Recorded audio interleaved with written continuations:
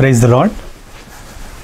Greetings to everyone in the precious name of our Lord and Savior Jesus Christ. It is such a great joy.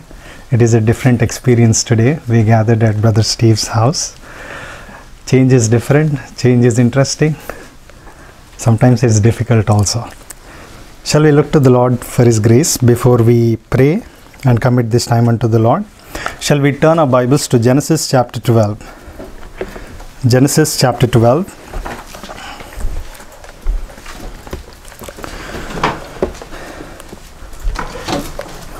And the passage and the text for our attention this morning, as we are going through the sermon series in the book of Genesis, is from Genesis chapter 12, verses 10 to chapter 13, verse 4. I shall be reading these verses. This is God's precious word. I request all of you to pay close attention. Now there was a famine in the land, so Abram went down to Egypt to sojourn there, for the famine was severe in the land. When he was about to enter Egypt, he said to Sarai his wife, I know that you are a woman beautiful in appearance, and when the Egyptians see you, they will say, this is his wife. Then they will kill me, but they will let you live.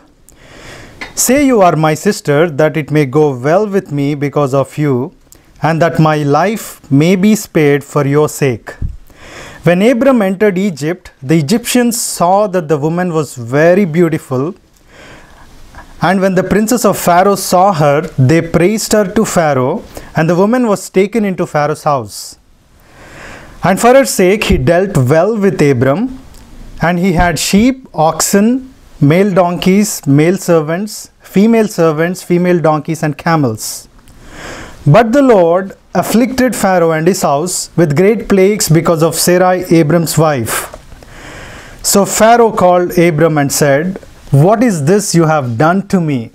Why did you not tell me that she was your wife? Why did you say she is my sister, so that I took her for my wife? Now then, here is your wife, take her and go. And Pharaoh gave men orders concerning him, and they sent him away with his wife and all that he had. Chapter 13, first 4 verses. So Abram went up from Egypt, he and his wife and all that he had, and Lot with him into Negeb. Now Abram was very rich in livestock, in silver and in gold, and he journeyed on from the Negeb as far as Bethel, to the place where his tent had been at the beginning, between Bethel and Ai, to the place where he had made an altar at the first, and there Abram called upon the name of the Lord. May the Lord bless the reading of His scriptures. Shall we look to the Lord for His grace? Loving Father, gracious God, wonder-working God, Lord, Thou art God of Abram. Lord, in the scripture portion that just we read, Lord, it is a real story. Lord, if I were the writer of the book, I wouldn't include these details. Lord, your word is true, it is living and active. It cuts to the division of our heart. And Lord, it teaches us, it educates us, it enlightens us. So, Lord, we come to the throne of grace. We plead mercy that you would speak to us. Lord, we have been hearing your word time and again. Oh, it's such a great opportunity, oh Father. Help us, oh Lord, that we take action, that we do something for our Lord. Help us, oh Lord, that our lives be transformed. Lord, I pray that you would apply this very word into my own heart. And Lord, to all the hearers, especially to the youth and to every member of the church, Lord, I pray that you would build the church. Speak to us in a special way. Sanctify me. Give me utterance, O Father, in Jesus' precious name, I pray and ask. Amen.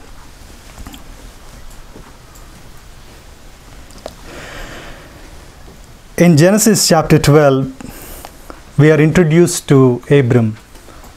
The Lord called Abram. He had chosen him. And He called him from a unique, different situation. He was coming from idolatry. Last 2 weeks we have seen some important aspects with regards to Abram. The starting point, how this man of faith began his spiritual journey. We have seen the call of Abram, how the Lord has called him. The Lord promised him three things. I'm going to make you a great nation, and I am going to make your name great. And then he said, I'm going to make you a blessing. The Lord took the responsibility, and then he said, it is going to be my doing. You follow in my footsteps. You walk in my ways. You be found in my presence. And then last week we have seen the call of separation. At age 75, Abram, he comes out from Haran and he goes to the land and the place which he doesn't know much about. He makes a journey, he takes his family, and then he finally comes to this place called the land of Canaan. This was the place the Lord said you ought to come. He finally comes there, he builds an altar, and then he calls upon the name of the Lord. Now in this context, we are introduced from verses 10, a very interesting incident, very sad story in the life of Abram. Abram must have thought it is all over now. Yes, I am saved by grace. God applied his righteousness and he counted because of my action of faith, which was a gift from God. I became righteous. I obeyed the Lord. I came to the land of promise. All the Lord has to do now is to fulfill the promises that which he has made. Many times Christians, believers, don't you think the same? Oh yes, I am saved in the past. The Lord caused me to born again. He revived my soul. He enlightened me.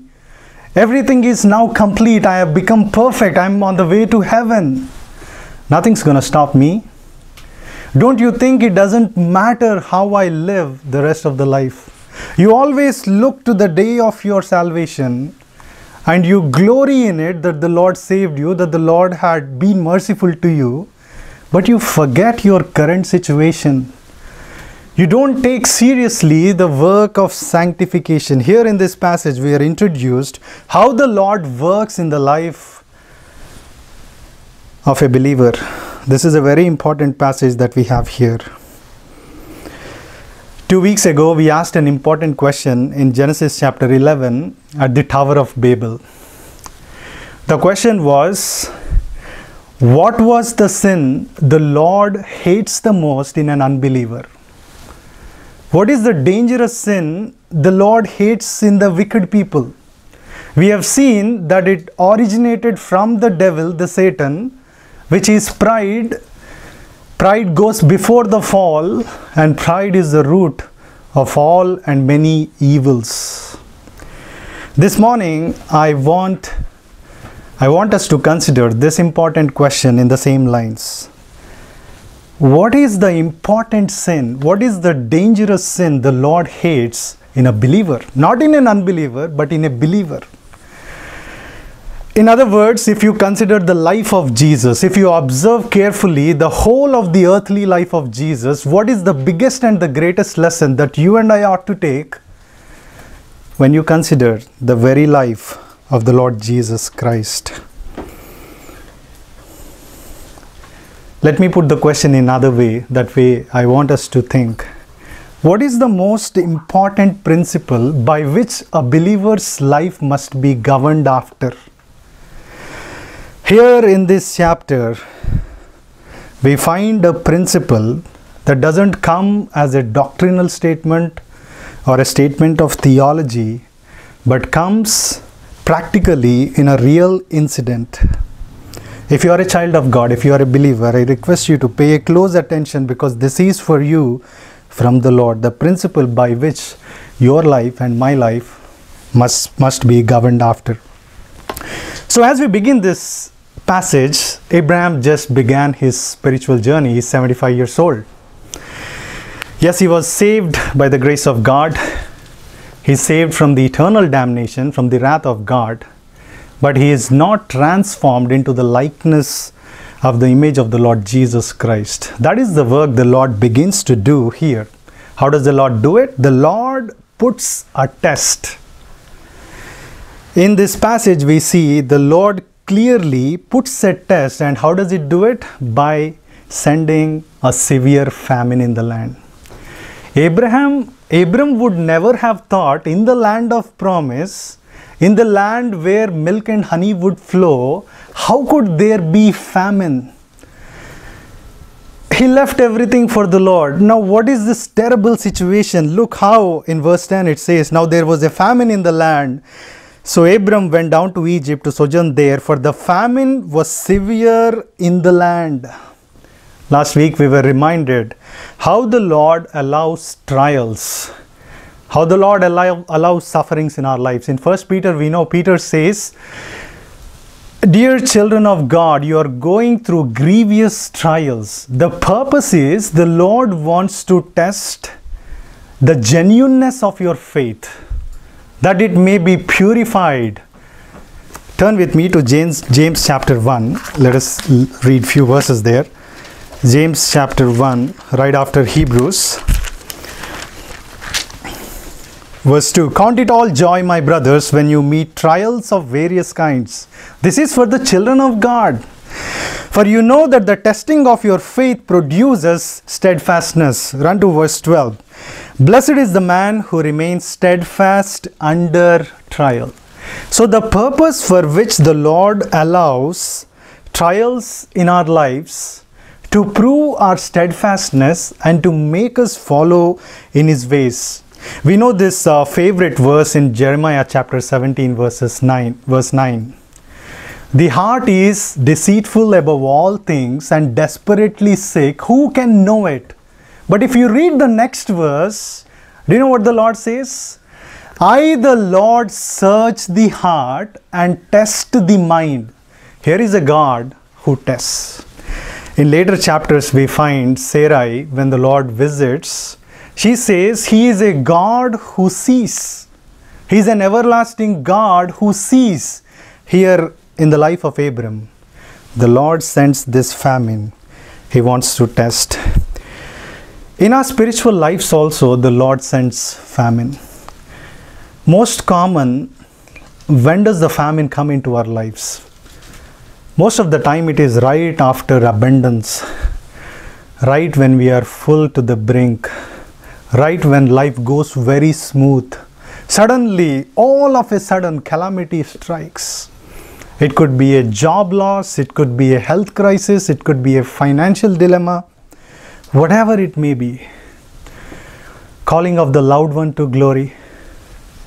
But the Lord sends famine into our lives. The purpose for which the Lord sends, the Lord wants to test our faith. Are you prepared, my dear brother and sister, when the Lord sends famine into your life? How do you do with the test the Lord sends into your life? Do you pass the test or do you fail in the test? Here we see Abram miserably failed the test. And then as we move on to the second aspect in this passage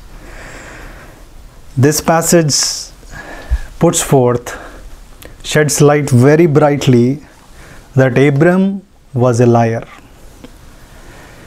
Abram was a liar. How can a man of God of such great faith, the one who demonstrated the act of faith and obedience, how could this man lie? Many Christians and Jews who believe in the Lord God and how we work through Abraham, Isaac and Jacob, they don't like this aspect. They justify. Oh, is it not because the family was in severe pain? Abram did it to protect his family, because the famine is so severe in the land. That's why Abram had to move to that place and he had to lie because of the situation under which he was in. Don't you see Rahab? Didn't she lie to the spies? Many ways people try to justify, but in this passage we clearly see there is no way you can justify, because it is the Lord. In the later verses we see the Lord is unhappy. He oppresses Pharaoh. And secondly, you also see in the words of Pharaoh, the heathen, the wicked man, he says in verse 18, "What is this you have done to me? Why did you not tell that she was your wife? Why did you say she is my sister so that I took her for my wife? Why did you lie to me, Abram?" These are the words of Pharaoh. We cannot justify Abram's lie in any way. He clearly and plainly, he lied. What about you and me? Do you know what does the scripture says with regards to lies? Proverbs 12:22 says, "Lying lips are an abomination to the Lord." The Lord hates the lying lips. In Leviticus 19:11, the Lord gave a clear commandment. You shall not steal. You shall not deal falsely with your neighbor. You shall not lie to one another. This is the commandment of the Lord. You remember, as we were reading in John's Gospel chapter 8, towards the end of the chapter, we see Jesus talking about the people. You people are from the earth. Don't you know your father is the devil? From the beginning, he was a murderer. Not only that, he was a deceiver. He doesn't have any truth. He was a liar. He makes all false accusations and is the father of lies. Isn't that true? In Genesis chapter 3, we have seen, didn't the Lord said, Adam and Eve, surely you touch the fruit, you shall die. In the same verse you read, Satan replied to Eve, you shall not surely die. This is Satan, this is the devil, this is the lie, the clear lie that we see in the scriptures. The Lord hates the lying lips. When you consider a child, when you observe a child, right from our childhood, the first time, how this comes is you really can't explain. That's why in Psalm 51, David says, a child from his womb, he was born in iniquity. I was noticing this in my child. One day I asked her, did you wash your hands? She was lazy and she didn't wash, and she simply said, yes. I know she didn't wash. I said, you lied. Then she blushes and says, I was just joking. We may laugh, but it is a serious thing. I told her, you lied against God. Lying lips, the Lord hates. You cannot joke about it. You lie against the Lord. How about us? When you consider the adults, they don't speak like that. Just like Abram, very polished, very smart, innovative. You hide the truth, you talk half-truth, and you try to deceive. But eventually you are deceiving yourself. If you want to clearly understand how the adult does, you can see from Abram itself. Turn with me to Genesis 20. Here Abram gives a clear reason. Here we see not only he lies, he made someone to lie. It seems that he made a pact with his wife. Genesis 20. Let me read from verse 12. Besides, she is indeed my sister, the daughter of my father, though not the daughter of my mother, and she became my wife. So she is indeed Abram's sister. Now when the crisis comes, what does he do? What is the pact that he made? Verse 13, and when God caused me to wander from my father's house, look, we are going to unknown territory. There's going to be danger. I said to her, this is the kindness you must do to me. Sarai, you must do this kindness to me. What is that? At every place to which we come, say of me, he is my brother. You see, he made this agreement with his wife, Sarai, that she got to lie, that Abram is his brother. What about us? What about you? How many times you lie? Examine your own heart. Let me give a small illustration. I know a brother. Few years ago, 5-6 years ago, just like this on a Sunday afternoon, right after the church in the fellowship time, he was having a conversation with one of the fellowship brothers. And then in a conversation, it is a light matter, knowingly or unknowingly, he lied. He goes home and he has a sermon to preach in the evening. He was praying and preparing. Then the Holy Spirit pondered this thought upon this man. And he couldn't understand. He lost the joy, he lost the peace, he was restless, he couldn't preach, he couldn't prepare. Then he has two options. Either call the pastor and tell him that I'm not ready to preach. If he says why, he has to lie again. The better option would be seek first the forgiveness of God and then call this brother and say sorry. So this man calls that brother. And then he says, this is what happened. I lied. I sinned. I confessed my sin. I lost my joy. So please forgive me. Then that brother, immediately he accepts him. It is okay. I forgive you. And the joy is restored. The peace is now instilled. And then he joyfully goes to the church. You see, when you lie, some people have a greater problem. When you are in this situation, you need to seek forgiveness from God. Not only that, you need to go to that person. And then you need to ask forgiveness. You need to confess that sin. I know it is so humiliating, but you got to do that. Let me read one verse in Ephesians chapter 4 verse 3. Let no corrupting talk, NASB says, unwholesome word come out of your mouths. Be careful, watch your tongue if you have that problem. There's an instruction even to the ones who are offended because of the lie. If you are offended because of someone's lie, when that person comes to you, accept him and then forgive him. Don't store up any kind of hatred against your brother who lied against you. Oh, it is so important. Confessing our sins in James 5:16 or 17, right? We got to confess our sins with one another. That's what the righteous men do. So this is the instruction, the application that we take from this passage. Now the big question I want to ask, does this passage, it was a lot of struggle as I was reading this passage. Does this passage teach only about lying?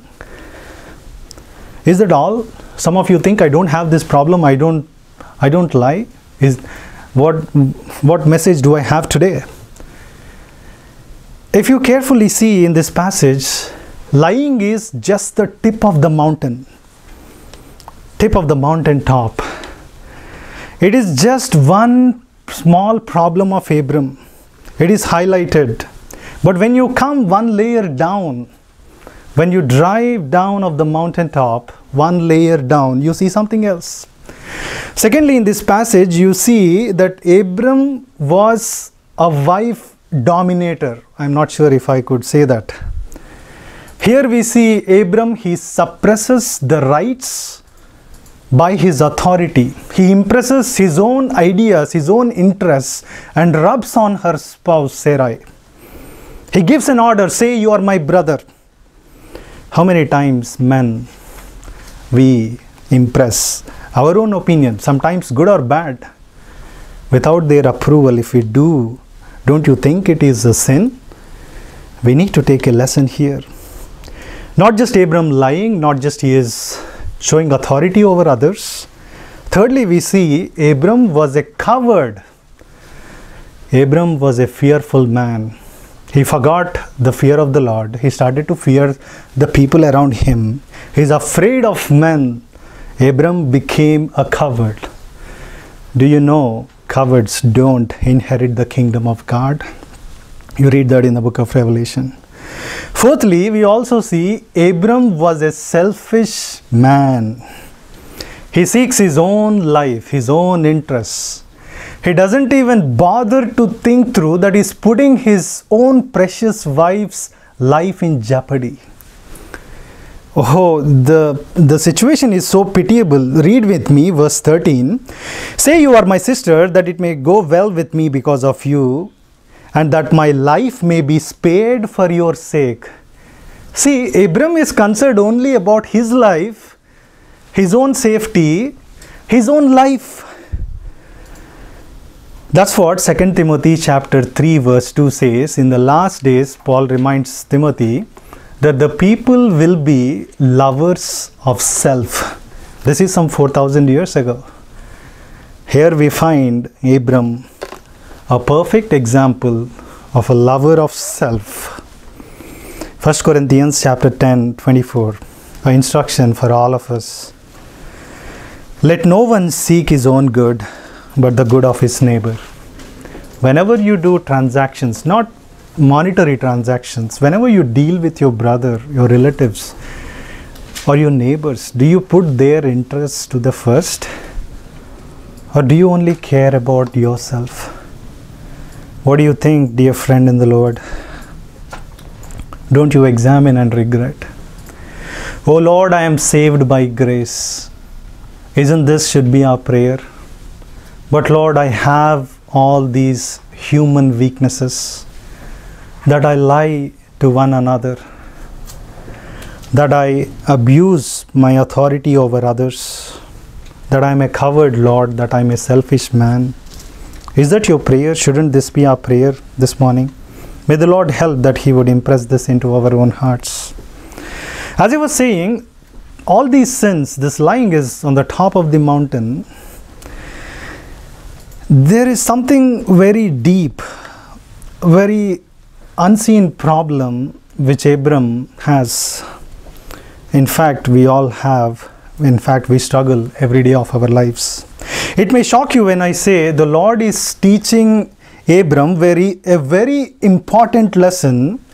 All of the sins that we just talked about are symptoms or consequences of a bigger problem, a bigger sin that is rooted all the way to the down. To illustrate, I told this before, let me be brief. Sometime back we went to Hawaii. There is this mountain called Mount Mauna Kea, and we happened to visit that place. It is taller than Mount Everest. It is the tallest mountain on the planet Earth. I was so excited. You could take the drive. All you need is a 4x4 vehicle. Jessie is so small, so we dropped her in the Vista place on the bottom of the mountain. So I took the vehicle and then drove all the way to the top. It was exhilarating ride, exciting. I was on the top of the mountain. I was just so excited in that place. After some time, I was saying, is this the top of the tallest mountain on the planet Earth? Then I lost all the excitement and zeal. Then I investigated what is that. I researched in Google. The thing is, this mountain in Hawaii, the reason why it is taller, it is like 10,000 meters and Mount Everest is only 9,000 meters. So it is taller than Mount Everest. The thing is, 60% of the mountain, it sits underneath the ocean. So when you count from the ocean bottom floor, which you don't see, just 40% is above the sea level. So in the same way, the problem which Abram has is something very deeper. And what is that? This is the lesson that you and I got to take. So the fundamental problem in Abram's life is that he is not seeking God's will and doing God's will. Yes, he began his spiritual life, but he is not seeking the will of the Lord. Lord, what should I do? Lord, where should I go? He is not seeking His guidance. This is the primary problem even in our own lives. That is the reason we have stunted growth in our spiritual lives. Let me make this important statement. A believer, a child of God who does not seek and do the will of God will make his life a spiritual mess. Not seeking and doing God's will is a dangerous sin. Many times when you say God's will, Devun Chittam, Prabhu Chittam, this word has become a cliche term. We use it without making sense of the word. Many of us don't even see and consider that it is a serious sin. Why do I say that this is the fundamental problem of Abram? At least for 4 important reasons. Look at the consequences of not being in the will of God. Abram was not in the will of God, and look at the consequences. Firstly, we see in these verses from verse 10 to 16, God is altogether absent. Abram doesn't even realize. You don't see a mention of God. You don't see any of that. And you also see God doesn't stop him in going to Egypt. He could have stopped, right? God doesn't deal that way. And moreover, God doesn't scold Abram right away. What are you doing? Why are you lying? Why are you being a coward? Why are you selfish? Why are you impressing your opinion on your wife? The Lord doesn't say all of that. And second reason in this passage, this is a critical passage for us to understand the world today. If you were to think why there is this rage among the nations, why there are Muslims in the world, why there is this jihad, this turmoil in the Middle East, do you know the reason why? Do you know how Ishmael came into being? Do you know how and who is Hagar and how she conceived Ishmael? Read verse 12 here. Verse 16, I'm sorry. And for her sake, he dealt well with Abram. Who is he? He is Pharaoh. And he had sheep. It is difficult to understand reading in ESV and other translations.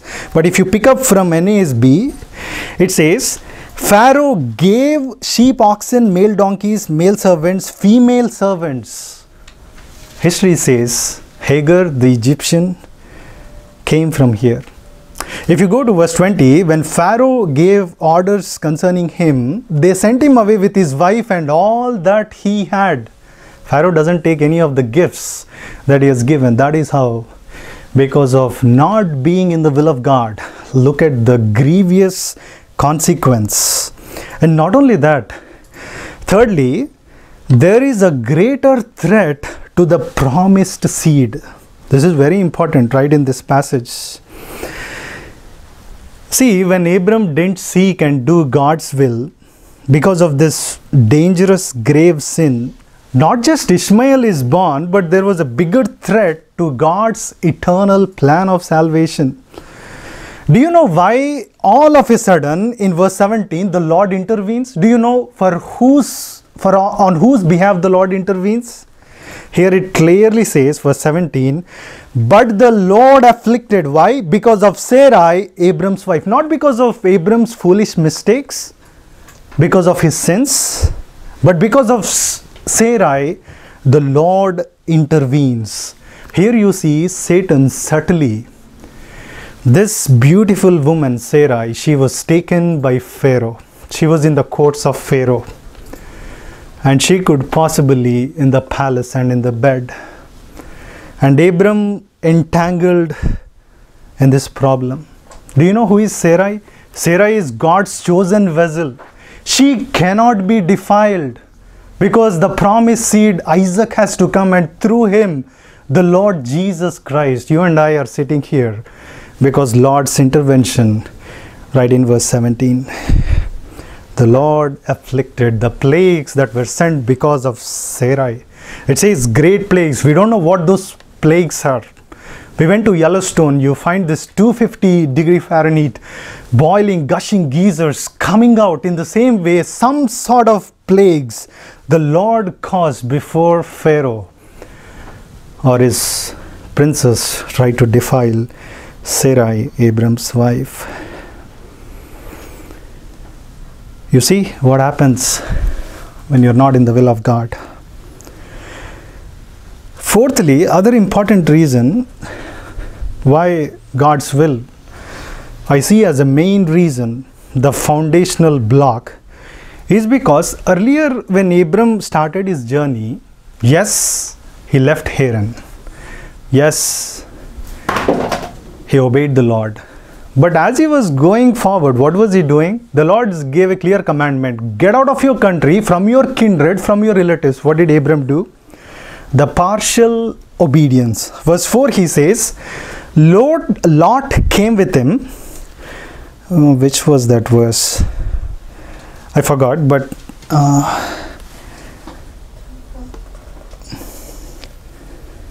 Genesis chapter 12. 13:1 also. Yeah, Lot came with him, and also it says Abram took, verse 4 and 5, you see. So Abram went as the Lord had told him, and Lot went with him. And you see in verse 5, and Abram took Sarah his wife and Lot his brother's son. There is this twofold love between Lot and Abram. This partial disobedience. And then you find Lot is with Abram. Lot doesn't deal with this issue right away. Before the Lord teaches this full aspect of obedience and separation, God has to teach him a fundamental principle, which is you better first learn how to know my will and how to do my will. And then in chapter 13, that's what we see in the first 4 verses. He has to come back to the same place where he first pitched his tent between Bethel and Ai. You better come to the place where I planned for you. You be in my will. And then in later verses in chapter 13, we read, the Lord deals with Lord. Until then, the Lord was silent. He was not even speaking to Abram. The Lord put a test and Abram failed. But in doing so, Lord was showing him his fleshly nature. And then he was showing the importance of knowing his will, finding his will.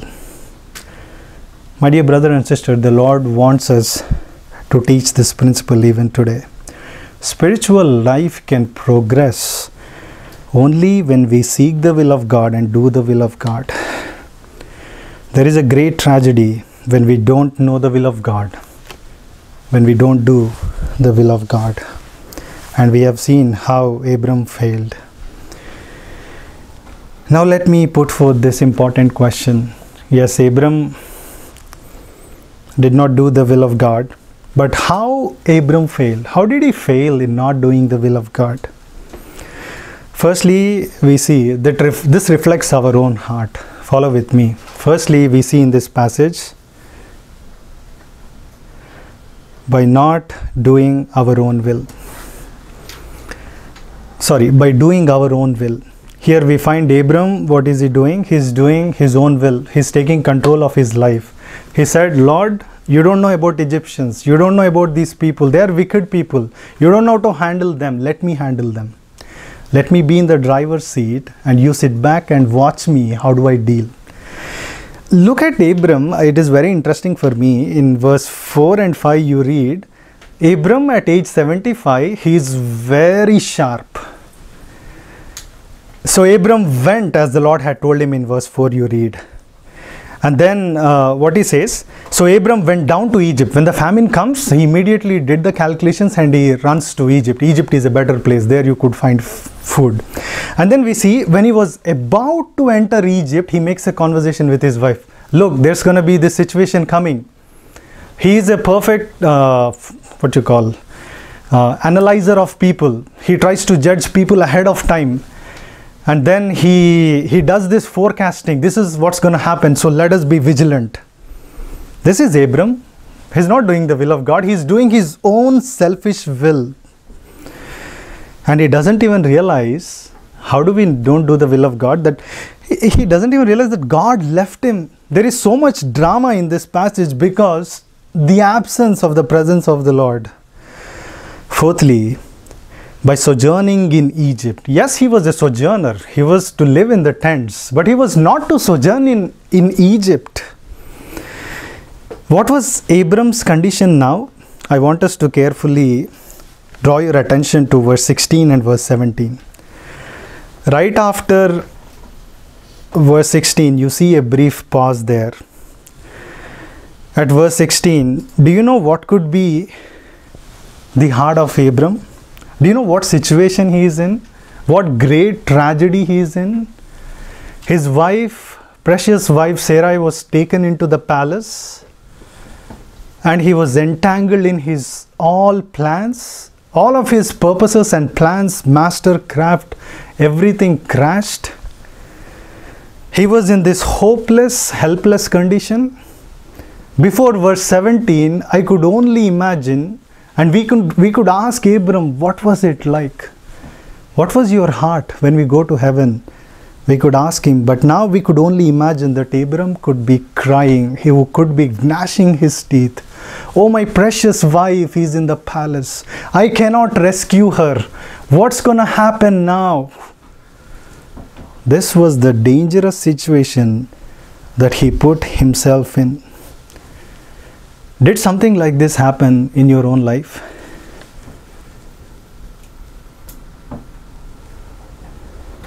I don't want any of us to go through this difficult situation. But in my own life, I went through something like this 2 times. Right after my 10th standard. And let me share briefly about what happened.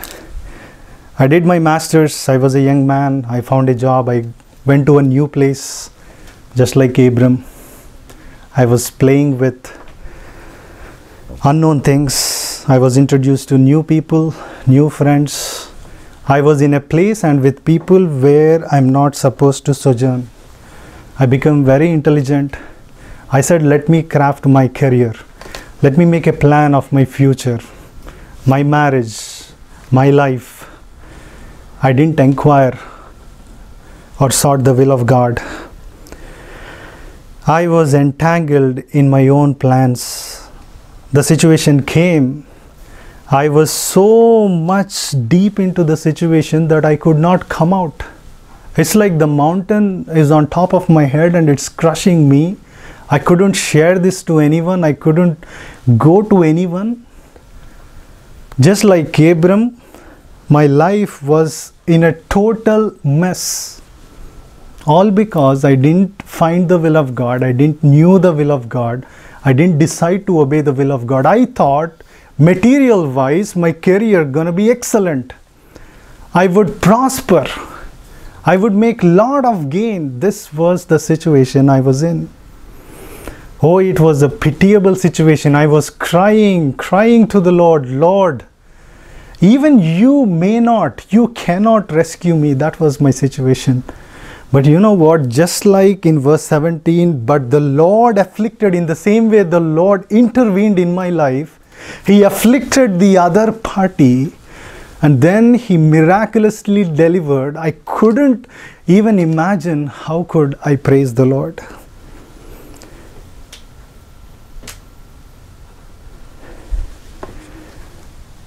But the Lord intervened in my life. The Lord intervened in the life of Pharaoh. Few months after, Sony came into my life in the will of God. Then I said, Lord, let me not do my own will.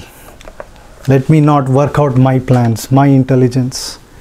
Young people today, most of the believers, they do the same mistake. They don't seek the will of God. They end up in a total mess. Imagine if the Lord doesn't intervene, what would be your situation? Oh, you must never put yourself in this situation. Turn with me to Judges. Many times how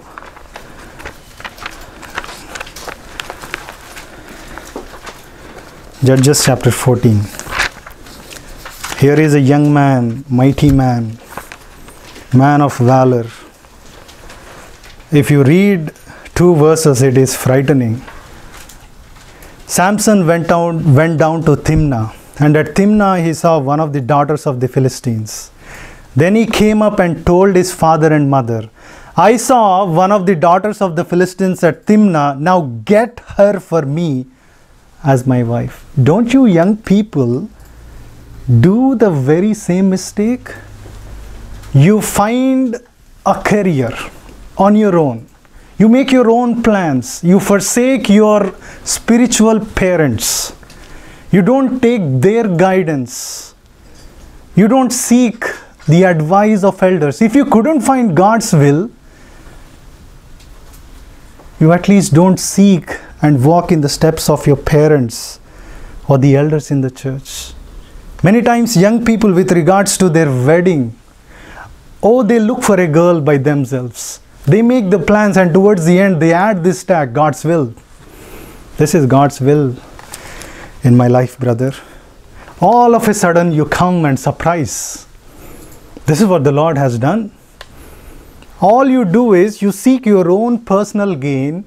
You forecast, you run the numbers, and then your own desires you try to gratify, and you don't even realize that you are ending up in mess, just like Timnah. Go get me that girl. It is the will of God in my life. Oh, better be careful. Don't be stupid. Don't be foolish. Don't play with fire. Not knowing the will of God is not an easy thing. It is a dangerous sin, oh my dear brother and sister and friend in the Lord. It is a great warning, not just to young people, and even to all of us. Many times all our actions, if we have to examine, are they in the will of God? Knowing the will of God is a very easy thing. But doing the will of God is a difficult thing. This is the mighty principle the Lord wanted to teach Abram first. Abram, I call you. You cannot become the father of faith, father of the nations. You cannot become the friend of God unless you learn this principle. In chapter 22, you cannot even pass the great test that when I'm going to ask you to offer your own son.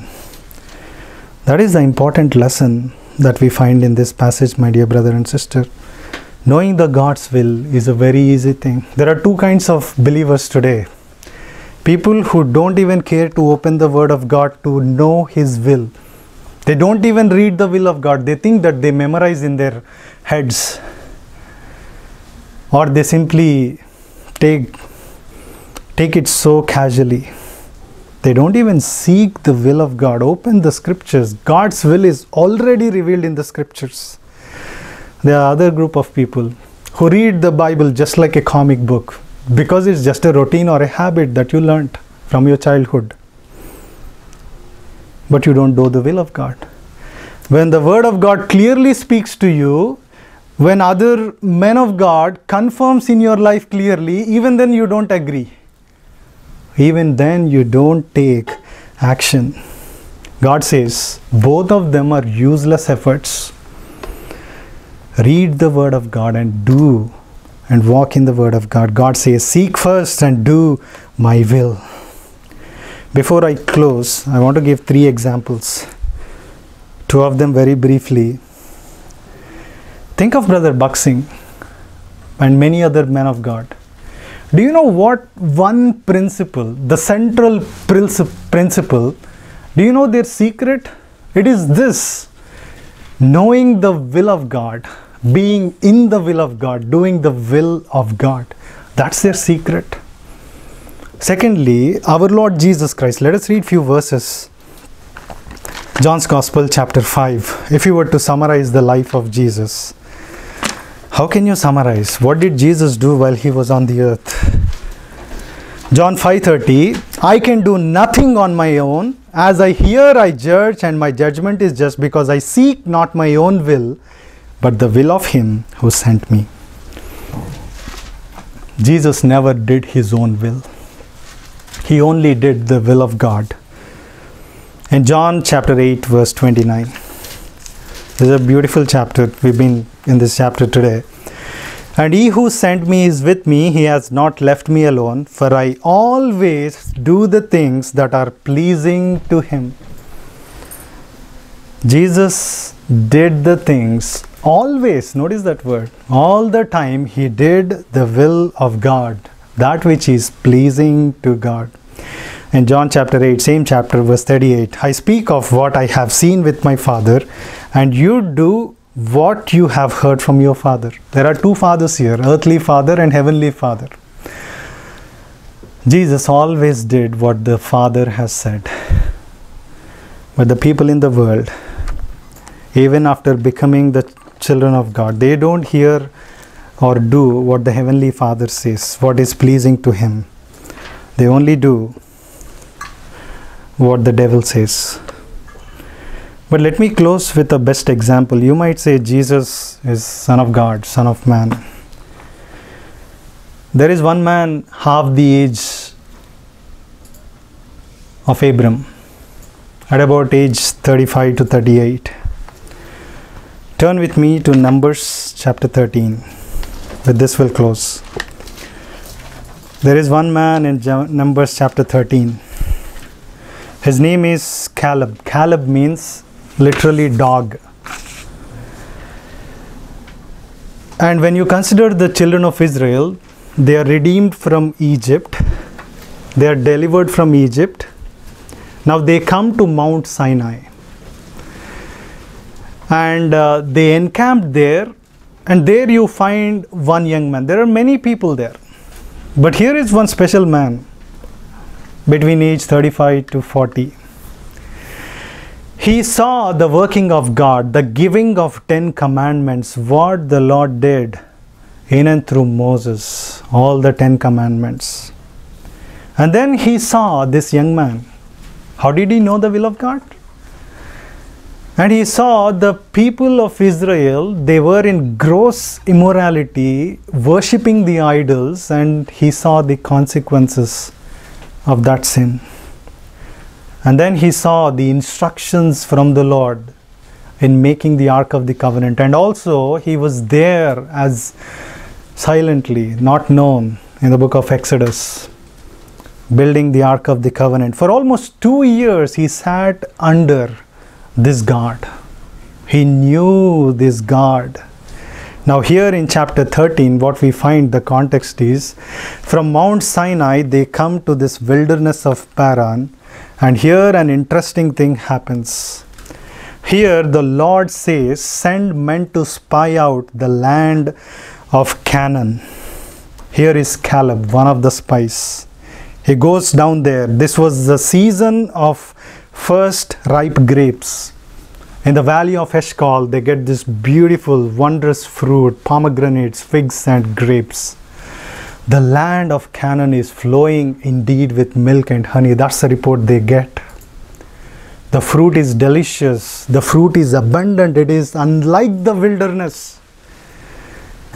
Then the people, the other spies, except Joshua and Caleb, they try to say, oh, when we looked at the people, they are mighty. Their cities are fortified. They are strong. We are like grasshoppers. Then immediately Caleb, the man of God, stood and he quieted them and said, we are stronger than them.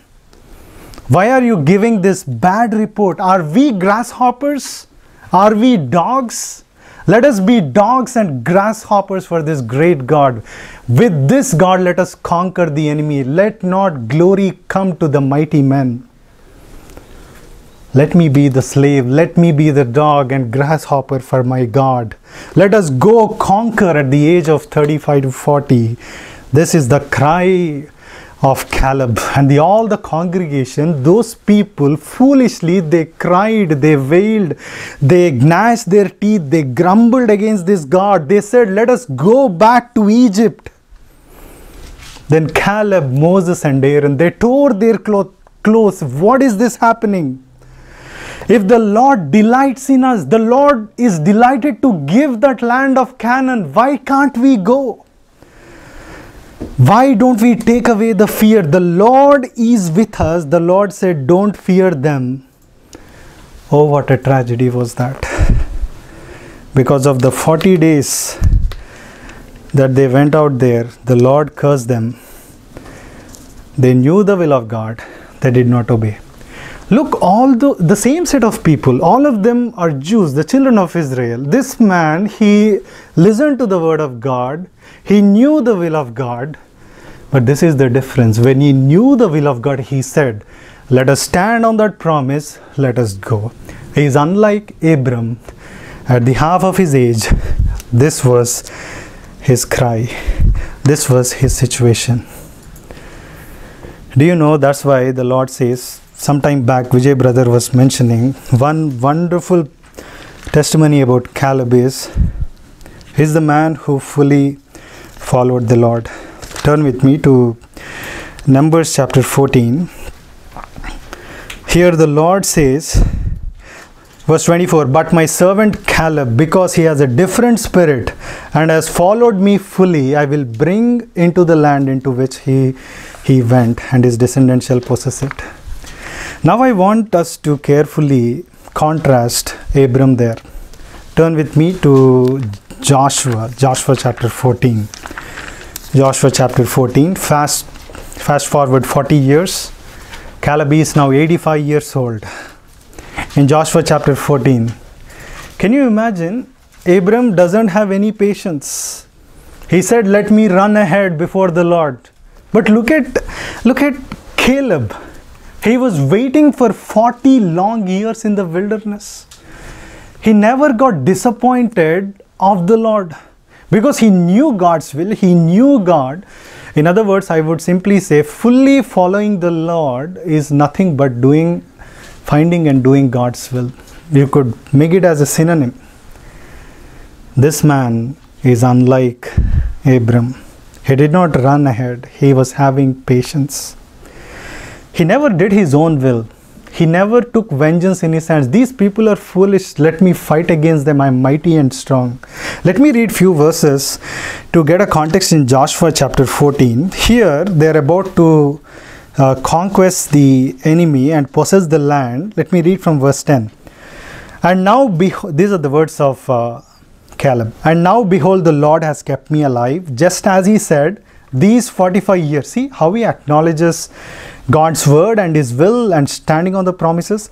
Since the time that the Lord spoken this word to Moses while Israel walked in wilderness, now behold, I am this day 85 years old. Patiently waited 45 years to get fulfilled on the promise of God. I am still as strong today as I was in the day that Moses sent me. My strength now is as my strength was then, for war and for going and coming. So now give me this hill country of which the Lord has spoken on that day. For you heard on that day how the Anakim were there with great fortified cities. It may be that the Lord will be with me and I shall drive them out, just as the Lord said. See how he knew God's will. How he was ready to do the will of God in his whole life. That's why this beautiful word Hebron, this was given, this place, as a possession to his family. He testifies in his life at age 85 that I only followed the Lord. I did the will of God. I kept my testimony. We need Calebs. You and I need to be a Caleb. Shall we pray?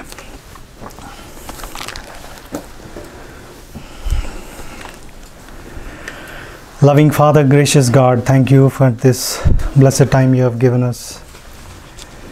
Lord, Lord,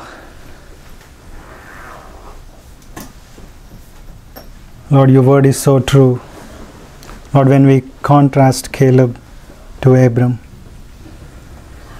Lord, not finding your will, not doing your will is a dangerous sin.